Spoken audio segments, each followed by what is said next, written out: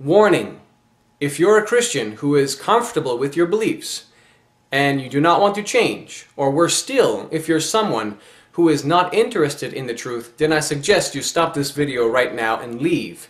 Because this video series which I'm about to present to you will be engaging, thought-provoking, serious, and very damaging to the Christian doctrine of the deity of Jesus Christ, peace be upon him. However, if you're someone who is interested to know the truth about Jesus, peace be upon him, then I suggest you listen carefully and take notes, and after each of these videos, pray about what I say and research it for yourself. Now let's begin with the introduction. This video series will be called 110% Proof Jesus is Not God. In these videos, I will share with you the result of my personal research, thoughts, and prayers on the alleged divinity of Jesus Christ, the issue of whether he is God or not. For what truly matters is that the truth of God be known and that he be exalted above all falsehood, and that truth be known, of course, to humanity. Dear Christians and Muslims watching this video, first let us say a short prayer together, asking God for his loving guidance before we begin this in-depth analysis. O God Almighty, Creator of heaven and earth, God of Abraham, God of us all, please guide us to your truth about everything that I'm about to present in this video. Ameen. Amen. Also, just a quick note for the Muslims watching these videos. You might hear me talk about certain Christian concepts which may be new to you. For example, Christians believe that basically Jesus existed as the fully glorified, all-powerful, unlimited God before he was born as a baby here on earth. But while living on earth as a human, or rather as the incarnated God-man, you know, someone who's basically God and man at the same time, Jesus was no longer the fully glorified God that he had previously been because he took upon himself human limitations in the incarnation when he became human. Then, after Jesus allegedly died and was raised to life again, he once again went back to being that unlimited, all-powerful, fully functional God, fully glorified God that he was before he was born on earth. It sounds ridiculous, I know, and very blasphemous, but I just want you, the Muslims, to understand these three different stages or Christian concepts of the life of Jesus that we hear so much from them. So let's begin with video number 1. Here we go. Mark chapter 13, verse 32, I quote, "But about that day or hour no one knows, not even the angels in heaven, nor the Son," meaning Jesus, "but only the Father," meaning God. This is a quote from the New International Version of the Bible. The same quote can also be found in Matthew chapter 24, verse 36. To comprehend what is going on here, we first need to understand the context of this verse. The disciples had asked Jesus, peace be upon him, when will the hour of Jesus' return be? Jesus replied that he did not know the day or the hour. In other words, he did not know the time when this event will occur. My contention is that this Bible verse proves Jesus is not God because he lacked the knowledge of the time of his return, but God knows all things. It's simple, right? Case closed. Mark chapter 13, verse 32 says Jesus can never be considered divine, and the Christians cannot deny this, right? Unfortunately, as you will see in these videos, Christians have cleverly devised a number of explanations, or apologetic explanations rather, to deal with the problem of Mark chapter 13, verse 32. In this video, I intend to refute them all with the grace of Almighty God. But first, I will give you a quote from a book called A Ransom for Many, which is a commentary on the Gospel of Mark. It says regarding Mark chapter 13, verse 32, quote, "However, there is a well-known difficulty in what Jesus says here. Indeed, it could be said that Mark chapter 13, verse 32 is one of the most difficult verses in the Bible. Jesus is saying, the only person who knows when I am returning is the Father. The Son does not know. In other words, Jesus himself doesn't know.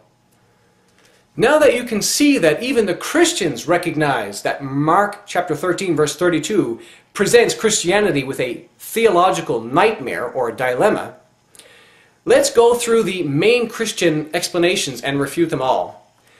They are as follows. Number one, the words "nor the Son" are not original to the gospel text. Number two, Jesus knew the time of his return, but he voluntarily chose to limit the use of his divine attribute of omniscience or all knowledge.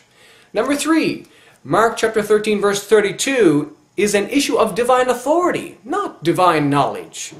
And number four, Jesus fully knew as God, but he did not know as man. Number five, it's an issue of translation.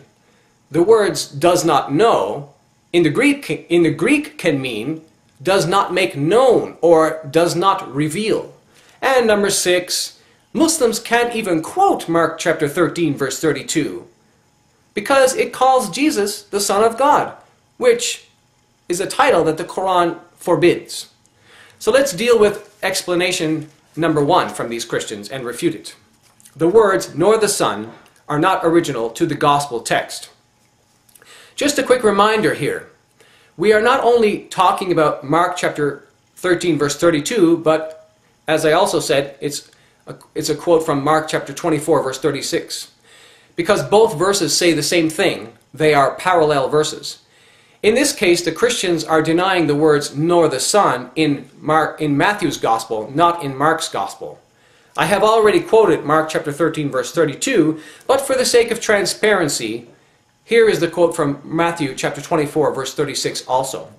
Jesus said, quote, "But about that day or hour no one knows, not even the angels in heaven, nor the Son," meaning Jesus himself, "but only the Father," meaning God. This is again a quote from the New International Version of the Bible. In an attempt to deal with this serious theological problem, some troubled Christians have become very desperate and have gone so far as to deny that the words "nor the Son" are original to the Bible text, because they are said to be not found in the majority of Greek manuscripts of the Gospel of Matthew. You can understand the desperation here.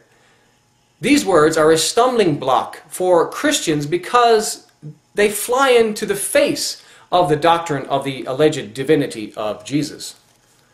So here's my refutation. I refute this desperate claim by informing these Christians that the words "nor the Son" are indeed found in the original Codex Sinaiticus and Codex Vaticanus and many other Bible manuscripts. For those who don't know, the Codex Sinaiticus and Codex Vaticanus are the earliest, most complete copies of the New Testament manuscripts that we have today. Not only that, but the vast majority of conservative Christian Bible scholars believe these words were originally part of Matthew's Gospel. For example, the footnote for Matthew 24 verse 36 in my Bible, the New American Bible, states, quote, "Many textual witnesses omit 'nor the Son,' which follows Mark chapter 13 verse 32. Since its omission can be explained by reluctance to attribute ignorance to the Son," meaning Jesus, "the reading that includes it is probably original." End quote. Even more certainly, the words "nor the Son" are definitely found in Mark chapter 13 verse 32, and Mark's Gospel, of course, predates Matthew's. Therefore, if you're a believing Christian, the words "nor the Son" should be accepted as original. In any case, it really does not matter whether the words "nor the Son" are original or not to the Gospel of Matthew, because the verse clearly says, quote, "Only the Father knows the time of Jesus' second coming." The words, quote, "only the Father," end quote, makes the meaning crystal clear that the Son, meaning Jesus, is excluded from possessing this knowledge. So the whole argument of the Christians who adopt this desperate attempt to disqualify the words "nor the Son" is irrelevant and refuted. I hope to see you again next time in video number 2 when we refute the second Christian explanation for Mark chapter 13 verse 32. Praise and glory be to God Almighty, Allah. Peace be upon you. Assalamu alaikum.